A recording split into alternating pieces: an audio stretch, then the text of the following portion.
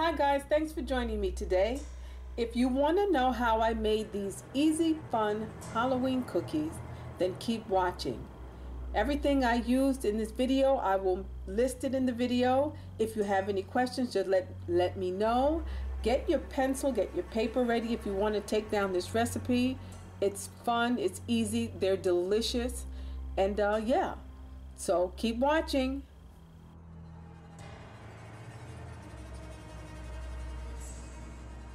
Hi guys, thanks for joining me today. So today I'm going to show you how I make my very quick, easy, super delicious, super homemade tasting sugar cookies. So today I'm not going to be using a homemade recipe. I'll show you that in another video. I'm going to be using the Pillsbury sugar cookie dough. I really like this. This tastes very good. It tastes close to homemade in my opinion. I'm just going to dust my baking board with a little bit of flour so that the cookie dough won't stick. So you want to do that. It'll help a lot. And now I'm going to just squeeze the dough out of the package. You can cut your cookies if you want to. You can make them as thick as that. You can make them thicker or thinner. I usually don't like them very thick, so I won't be cutting them thick today.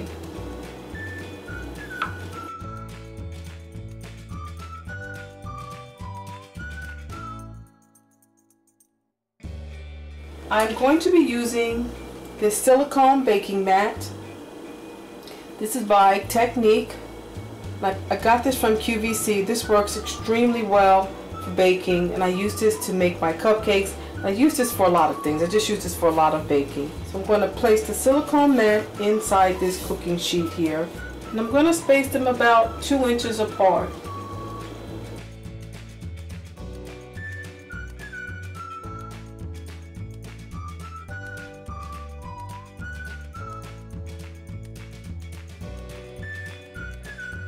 The silicone mat really just prevents cookies or cupcakes from sticking. So that's, that'll help a lot. It'll help your recipe come out a lot better, and it'll look a lot better also. Okay guys, so this is the first batch. This was about 14 minutes. This is what they look like. I want them to look light in color, not very thick. As you can see, a very thin cookie. And I'm going to remove them from this baking sheet and place them on this cooling rack. Okay guys, so we're going to get started making the royal icing. Now that's really easy. You're going to see how easy it is when I do it. But before I get started, I want to tell you what I'm going to be using. And just to throw in a little note, a lot of the items I'm going to be using to make the royal icing, you can get them from the Dollar Tree. So for example, I'm going to be using some measuring spoons, and these you can find at the Dollar Tree. I'm going to use a fork. I'm going to be using a rubber scraper or rubber spatula. I'm going to be using that just to scrape the bowl a little bit. Also, for the food items, I'm going to be using the confectionery sugar. This is 2 cups. I'm going to be using a little water to thin out the recipe if need be. And again, you can pick up cups, measuring cups from the Dollar Tree. I'm going to be using this plastic baggie as a piping bag. I'm going to be using a glass. I'm going to show you how to put the baggie inside the glass so that you can fill it up with the icing.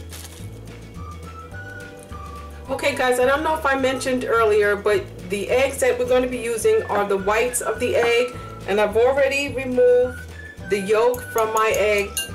So I'm going to just continue. I'm going to take the 2 cups of confectionery sugar, and I'm just going to add it to the egg.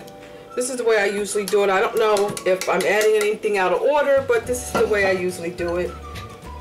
And I'm just going to start just kind of blending that in, letting it get wet.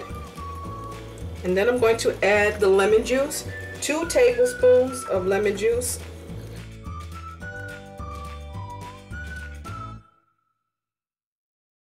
So So right now I'm going to be adding the 2 tablespoons of lemon juice, and I've already squeezed my lemon.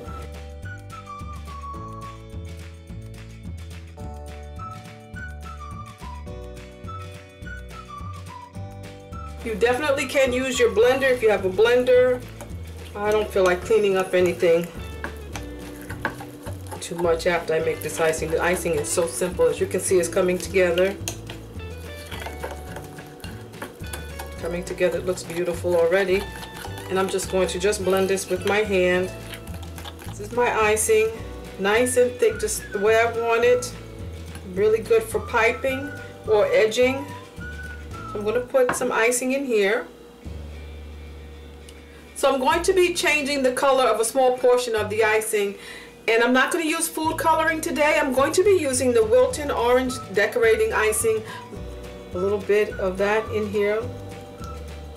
Getting a nice light sherbet orange color, and I'm going to be adding a little bit more. So I'm just going to put this over to the side, and now I'm going to show you how I'm going to put the icing in this plastic bag. So I'm going to just push this inside, just like that, and then fold the edge over the top of the glass.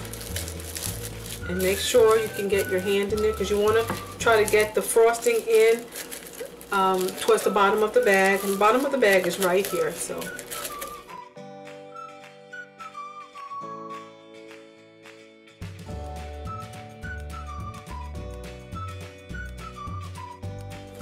now we're going to just take the bag, kind of coax it down to the corner, just like that. Don't forget to seal your bag so that your icing doesn't come out.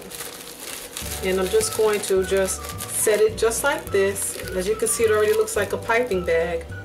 I'm going to snip the end off. You just want to snip off enough just to get your icing to come out. So right now I am beginning to outline the cookie, or in bakery terms it's called piping. So I'm going to pipe around the outer edge of the cookie so that I can start my design. And I like to go over it twice a lot of times, because I'm not a professional, but you know, I do like a thicker line, so I'll just circle around once or twice just to give it the look that I'm looking for. So right now I'm going to use the Wilton Sparkle Gel in black, and I'm going to start creating my design. I like the sparkle gel because, first of all, the tip is very, very small, and you can basically write either very thin or thick with it. The gel tastes really good, and it's sparkly also. So these designs I'm going to make for you are not complicated. They are very, very simple.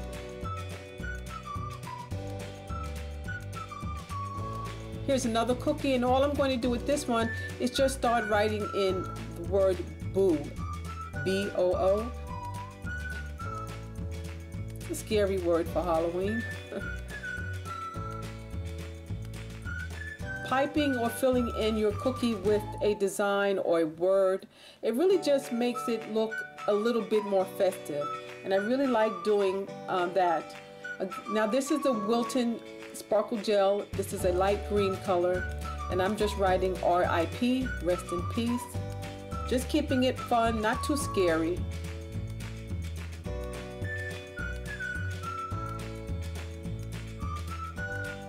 Here I'm taking the black sparkle gel, and I'm just going to edge out the face of the skeleton, or the outline of the skeleton, and I'm just sticking the nozzle through the stencil, and I'm going to fill it in as I go along. So right now I just filled in all the parts that were big, and now I'm just going to just fill in the face and just give it a little bit more dimension.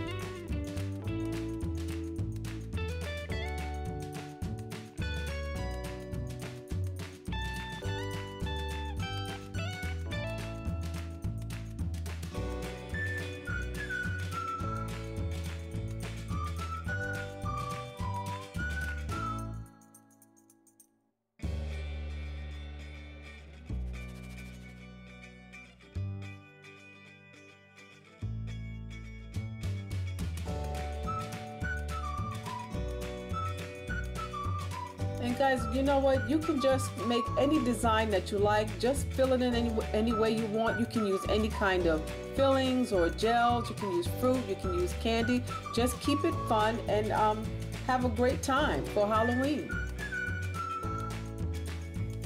So guys, here is the finished product. And this was really quick and it was really easy. I do recommend that if you're going to make cookies using the royal icing recipe, that once you decorate your cookies with the royal icing, you let it dry for between 12 and 24 hours. Thank you again so much for joining me. I appreciate it. If you have any comments or questions, please leave them below. I'd be very happy to answer them as soon as I can.